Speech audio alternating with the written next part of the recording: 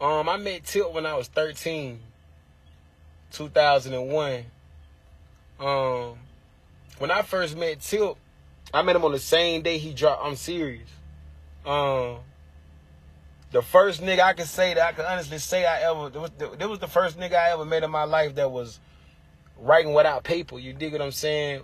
Like seeing this shit with my own eyes, like, and I'm like, what the fuck this nigga doing? Because this nigga used to like just write it, like fill on the wall type shit, just walk around the studio filling on the wall, man. I was 13. I fuck this nigga doing, but you know what I'm saying? Just to see that shit happen, and you know, the whole situation ain't go out with L.A. Reid, and I called them back from my mama house.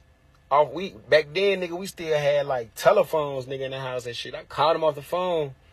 Matter of fact, I called my manager. My manager put him on the phone. They had flew. That's when they flew to New York, and got that fucking deal with Atlantic. And they fly back to Atlanta. So like that weekend, like that next weekend, you know what I'm saying? I go down there, I shoot down there and shit. I'm like 14 at the time. And we was in Patchwork, and he was getting the trap music like mixed down and shit, you know, the records mixed down and shit. I'll never forget, bro. Bro was coming down the stairs, and I'm walking up the stairs, and I'm just like, you know what I'm saying, excited to see Big Bro, because I already was hearing, like, you know, what they did, the move they just pulled and shit. And that nigga told me straight up, grabbed me like, look, bro, if I can do this shit, you can do this shit. And that shit stuck with me, fam.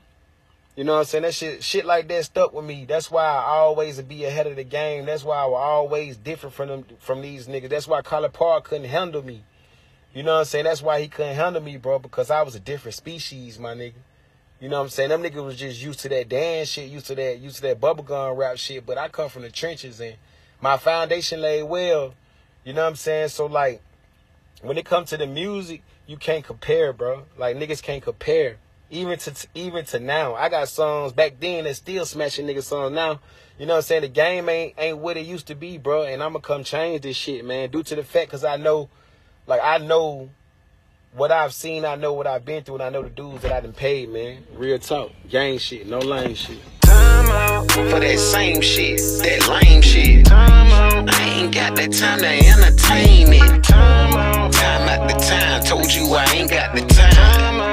See the sign, like I'm going blind. Time out for the bullshit, I swear. Time out, don't do it, I swear. Time after time, I told myself I wasn't gonna do it, but I kept on doing it.